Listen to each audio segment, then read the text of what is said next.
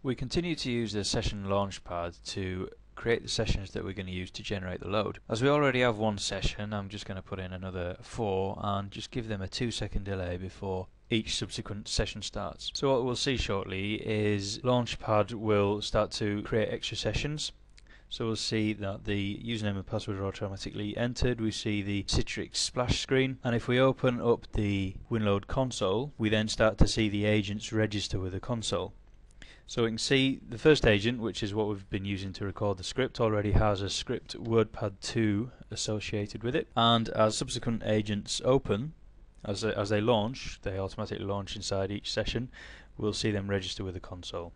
Because we're using the Citrix Zen app published EC2 image, it's coming up with a splash screen saying this is a trial version. That's fine, it just disappears on its own automatically, and once all the sessions are open, we're ready to start generating some load against our application. Okay, so that's all our agents available and ready. The status is ready. So what we're going to do is set them all to run the same script in this case. So I'm going to highlight all of them and right click and select agent properties, and the script we want them to run is Part2, and it's automatically come up with countries.txt as the input file. Again, I'm going to select a random search, so it should put in a random country each time we ask it to enter a country. Let's tell each agent to run 10 loops of that script, and then we're finished with the configuration box, the properties box.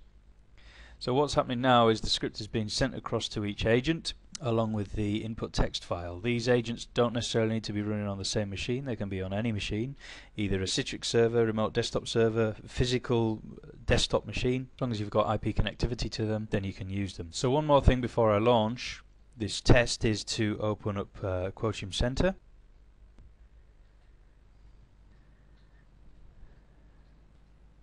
And in Quotium Center I've already configured a job which is going to monitor the operating system of the target machine and WinLoad itself.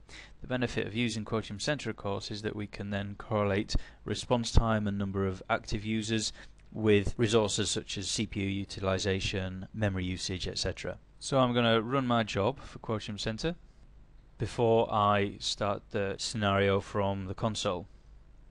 So hitting the play button with all the agents selected that I want to run, I'm then prompted with a launch delay which is going to stagger the launch of each user. I'll just set that to 5 seconds and hit OK. And what we'll see is the status changes from pending to playing, and if we actually look at the launchpad we can see the users start to run. So user 1 has started and it's entered in Romania.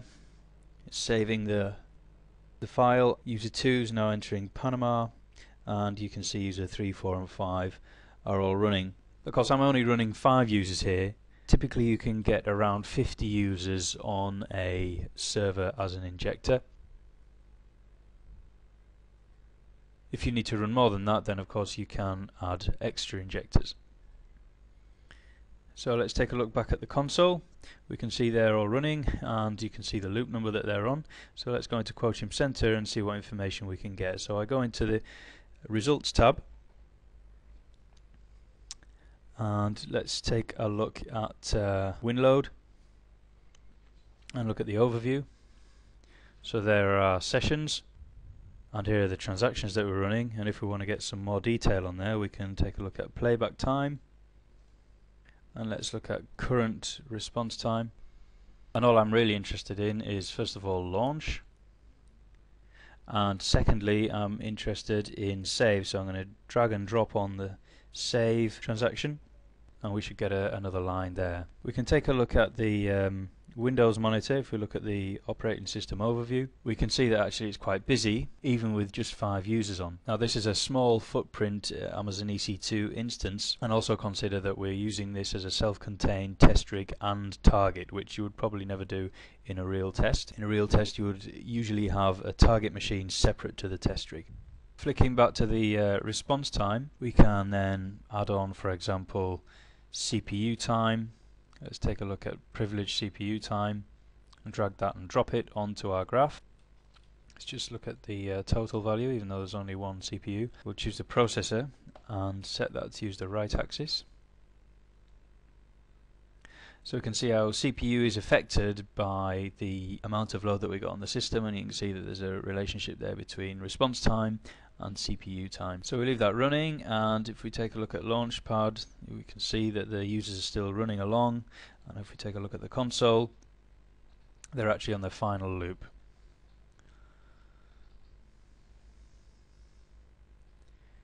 So the status should then change back to ready, which it does, and then finally what I want to do is to log them all off. So I'm going to right click my highlighted block and I'm going to run a command, and it's actually a Windows command line prompt that this is going to enter into, and I'm going to tell them to log off. So that should close my Citrix sessions,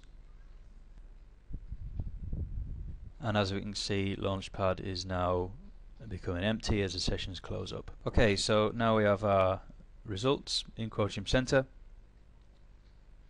We can stop the monitoring, and the next thing that we can do is take a look at our results and the job that we just ran just now. Everything is stored in the results folder.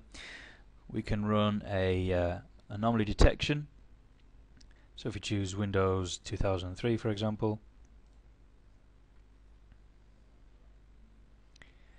we can see there were 16 severity 3 anomalies.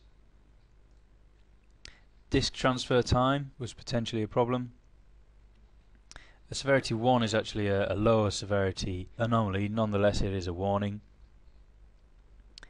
And it's saying down here that the system congestion is the process queue length divided by the number of CPUs, and the process queue length is greater than 10 threads per processor. It's also flagged up an issue with memory page faults.